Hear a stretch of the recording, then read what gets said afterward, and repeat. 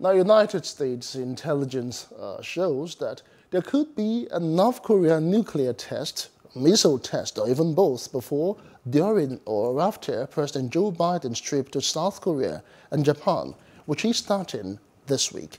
The U.S. National Security Advisor Jake Sullivan told the White House briefing that all contingencies are being prepared for, including the possibility that such a provocation would occur while in Korea or in Japan. That our intelligence does reflect the genuine possibility that there will be either a further missile test, including long-range missile test, or a nuclear test, or frankly both, in the days leading into, on, or after the president's trip to the region. We are preparing for all contingencies, including the possibility that such a provocation would occur while we are in Korea or in Japan. We are coordinating closely with our allies in both Korea and Japan on this.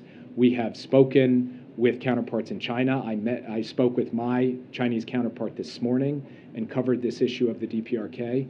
And we are prepared, obviously, to make both short and longer term adjustments to our military posture as necessary to ensure that we are providing both defense and deterrence to our allies in the region, and that we're responding to any North Korean provocation. Please do subscribe to our YouTube channel and don't forget to hit the notification button so you get notified about fresh news updates.